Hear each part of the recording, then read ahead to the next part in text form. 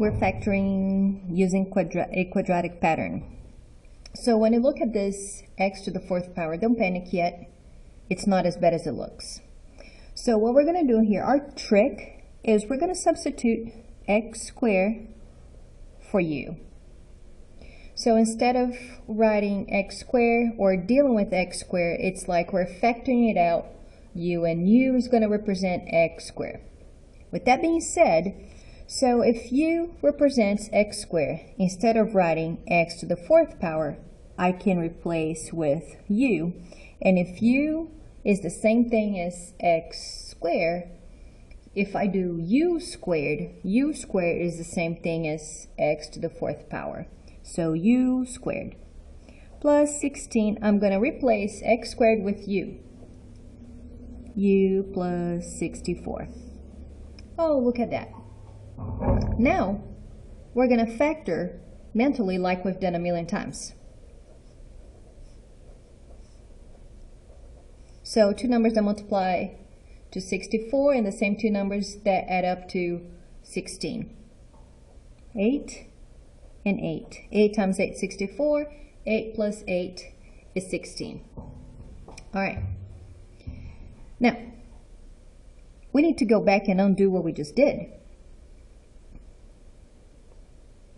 So I'm going to substitute u back to x squared how it should be. So x squared plus 8, x squared plus 8. Can I factor this out? Can I simplify this some more? You can leave it as that, or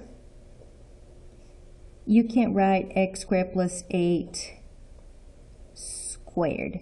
And that means, you know, remember that square multiplies itself these many times. So x squared plus 8 times x squared plus 8, or this times itself twice. So if you want to leave the answer like this, that's fine. If you want to write your answer like that, it's cool too.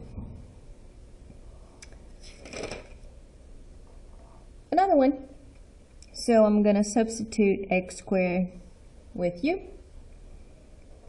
So u squared minus 18u plus 81. Factor that.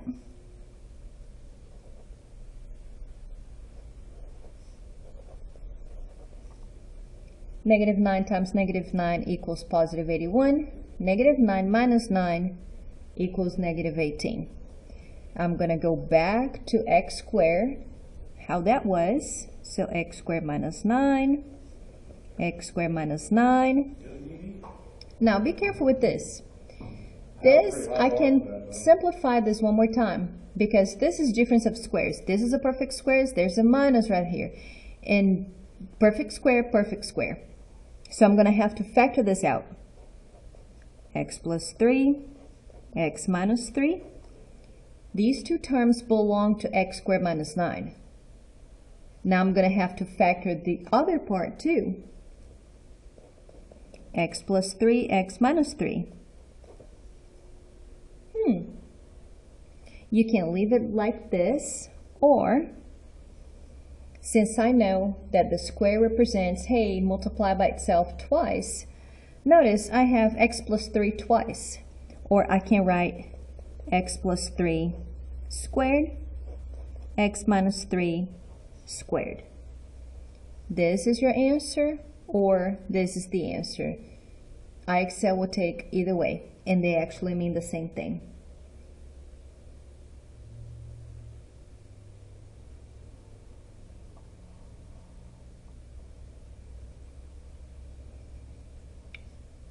Substitute.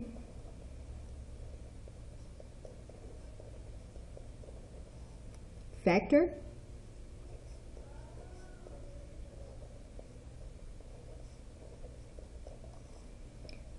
Negative 9 times negative 1 is positive 9. Add them together is negative 10. I'm going to go back to x squared.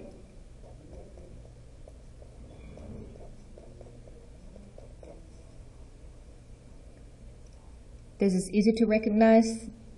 These two are perfect squares, so I can take the square root of them and factor them.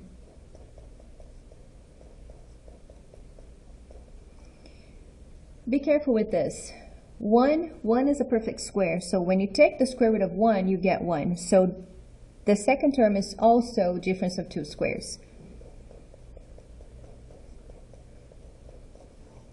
And this one, there's no way for you to rewrite this, so you have to leave it like this. This is going to be your final answer. Last one.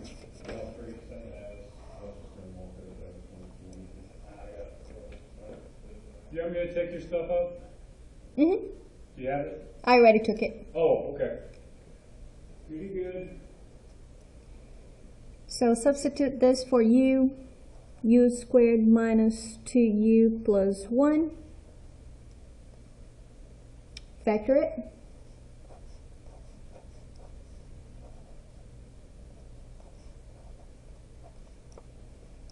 Multiply two negatives, make a positive. Add -1 to -1, you get -2. Go back to x squared.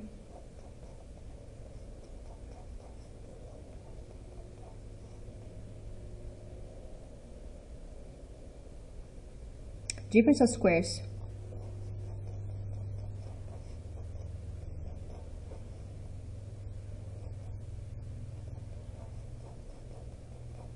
This is very similar to number